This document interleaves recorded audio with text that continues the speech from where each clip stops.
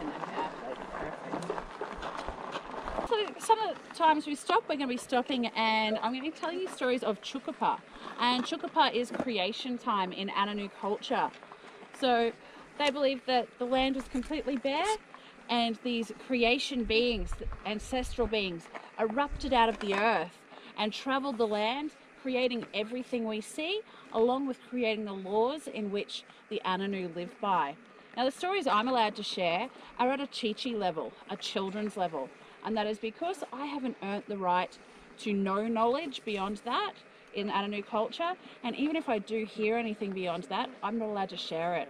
I don't have the right or the responsibility to share it. So the first story I'm going to tell you about is about two snakes. Now in the national park we have 13 species of snakes. Of the 13, only 4 are non-venomous. So if you see a snake, don't touch it.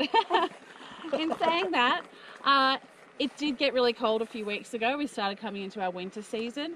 This week we've just had a big heat wave come through. Last bit of summer decided to pop through. So most of them have hibernated. So you're pretty safe at the moment. Our first snake is a python. Her name is Kunia. And Kunia is the female Woma python, one of the 4 that are safe. She's a beautiful stripy python. She was off to the east of Uluru at Eldunda, and she had a bad feeling in her stomach. She felt like she needed to come to Uluru, but she'd just laid some eggs. So she created an inma, a ceremony, to join those eggs together in a ring so she could wear them like a necklace and bring them with her rather than leave them behind. So she brought them to Uluru and she left them at a safe place down further towards the northern side. Now, this is something the Woma python actually does. So they use like a mucus and join the eggs to themselves so they can move them if they need to. She's then come around to this side of Uluru, and if we look up to this section of the rock, you can see the wavy line in the rock. That is Kunia coming in towards Murajulu waterhole. That mark, the marks of these ancestral beings is called Chukaricha, which means evidence of creation time. So she's come in and she's come across her nephew, and he had a big spear in his thigh. This is the traditional form of punishment in this land. Apparently, if you do something bad enough, it'll still be done. So she's come across, he's got a big spear in his thigh. Now part of the punishment is the person who punishes you is meant to then care for you until you're well again, which seems strange, but you're not going to forget the punishment of a spear to the thigh, and I'm sure the whole time they're looking after you, they're going to keep reminding you about what you've done wrong. So Kunia's nephew had travelled through Liru land. Liru means poisonous snake or king brown. He'd broken their law, and instead of staying and taking his punishment, he ran. So the Liru men chased him down, throwing spears until one got him through the thigh. Liru Wati, Liru man, the leader, he was meant to look after Kunia's nephew until he was well. But he decided that seeing as he didn't take his punishment like a man, he deserved to die. So Liru Wati sat over here and watched nephew.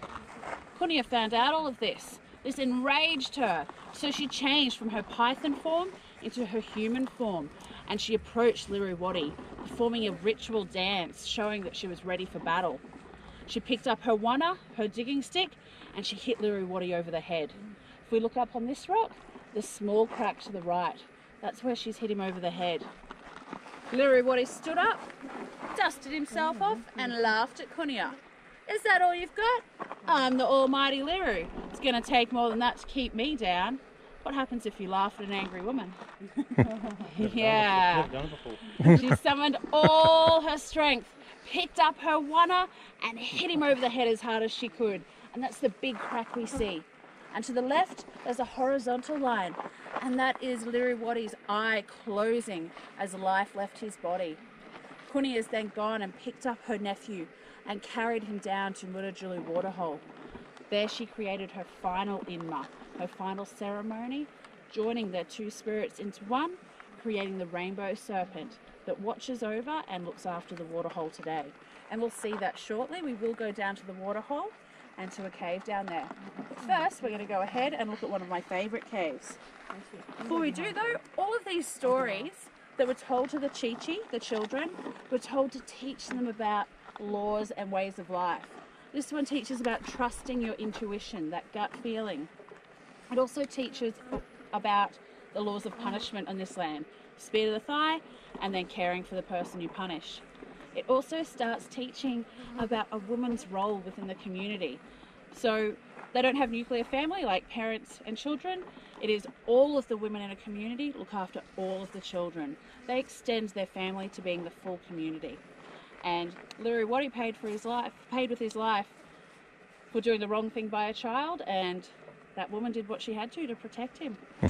Cool, let's jump up, we'll keep going, get into the shade.